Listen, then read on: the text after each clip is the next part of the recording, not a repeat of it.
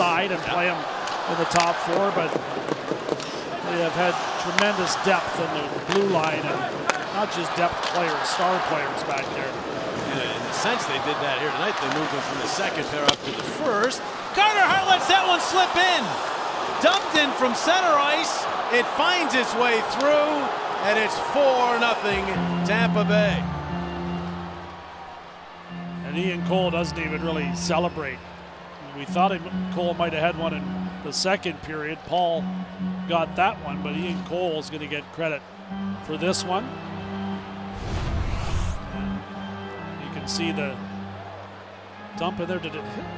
Yeah, it just goes off the boards, and as Carter tries to get back, see it roll up though, it bounces and hits the pad part just above the skate. I mean, to have that happen is just absolutely remarkable as far as bad luck goes. It's the second time that's happened this year.